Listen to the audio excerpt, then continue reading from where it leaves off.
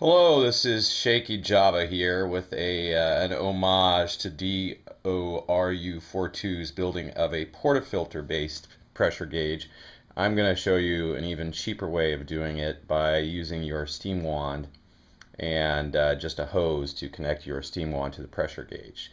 This is a very beginner's video, so I have some very basic elements here. First of which is be safe when working with high pressure systems and making sure that you are using all proper technique and practices. So for the first timers here, if you go to Home Depot and you're looking, or Lowe's or wherever, to try and buy some parts, you'll probably be presented with a huge raft of very confusing choices. The key to keep in mind is that there's a lot of stuff there that will look like this that might be for copper tubing, but just make sure you're getting all the brass fittings and that everything is 1/4 inch, and you'll probably be pretty good to go. More expert people can do things differently, but I opted for the simplest way. I purchased all of this equipment here at a local Lowe's. It includes a pressure gauge, which I found not necessarily in the plumbing department, but over in the air pressure hose section, which is near the tools. Tools section is where I picked up a couple of these crescent wrenches, whatever the non-branding name for crescent wrench is, made by Lowe's. I have a D connector, or I don't know why I called it a D, but a connector to connect my valve. And I came up with a basic design here that looks a little bit like this. Tube to go to the steam wand, clamp for the hose to connect that to the steam wand, a connector for the hose, inner diameter hose connector to the 1/4 inch NPT or brass fitting, a T to connect the gauge itself, and a release valve. And the release valve is important because you want to make sure that you have primed your pump. And this is typically good for setting up a wand pressure gauge. This is typically good for use with a single boiler dual use single boiler machine, so that a machine that uses the same boiler for brewing as it does for steaming milk. Otherwise, if you have separate boilers, this won't help you a whole lot with the temperature regulation of your boiler. So key also to tying all your fittings is a little Teflon tape. And so now I'm going to wrap some of Teflon tape around some of these in a very simple way. And then I'll probably edit the video a little bit to save everybody some trouble, but this is for people who may never have seen this before, which is very simple.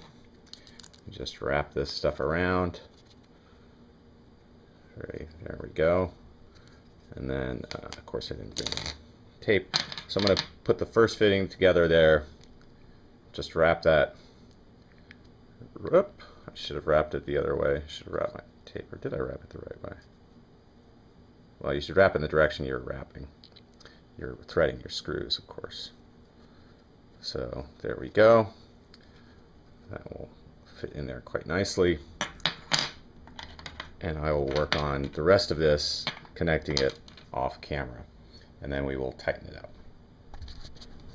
Okay, now I have assembled the parts in their basic kind of positions. I haven't tightened anything down, because one thing you want to do is think about, hey, where is your machine coming from, and how is it going to be laid out on your counter? Now, for me, my steam wand, I have a Gadget Classic.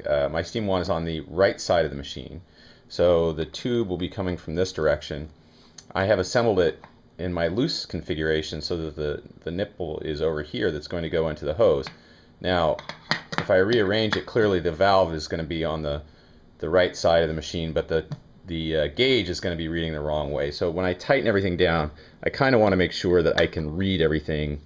And I haven't used my pliers, which will apply the best pressure for that. But I kind of want it to end up like this, and maybe something like this, so that when the wand is coming from the right side, it's feeding pressure in here, I can read my gauge and I can control my valve. So this is kind of the way I want to end up. So all I'm going to do, and I highly recommend using crescent wrenches, because using pliers will start to tear up your brass fittings and they won't look as nice and pretty. But I'm going to do some of that, and then we will be back to you as well. Okay, here is the finished assembly. Well, not almost finished. I just want to show one more thing. The gauge is easy to read. It's in front. My hose is going to be coming from the left. And this is for complete beginners, so those of you who haven't even done this, all it takes to get the bracket clamp put in place is you get the hose that the man at the Home Depot or woman was nice enough to cut for you down to size, 'cause they have nicer cutting tools than you might have at home. And then you can just stick that fitting into the tube, and then make sure that the bracket is over that fitting, and then you can tighten it down. Now, some people have pointed out, rightly so, there may be safety concerns with attaching things this way. I just recommend that you tighten them down as tight as you can to make sure that you have a good seal, and then again, always be wearing safety goggles and coverings, and you should be fine, I believe. I mean, this is what people use to clamp things down in cars and automobiles, so I think we'll be all right. So, and I've seen it in other practices as well. So we're going to tighten all this up, and thank you for watching this. And if you have any questions, please let me know. I'll try and respond to them as quickly as possible. Again, thanks so much to DORU42 who built something similar, and to the fine people over at the Yahoo Gaja users group, in particular Tex. And I believe he has some videos on here as well. So thanks again, and I'll have another video showing this in action.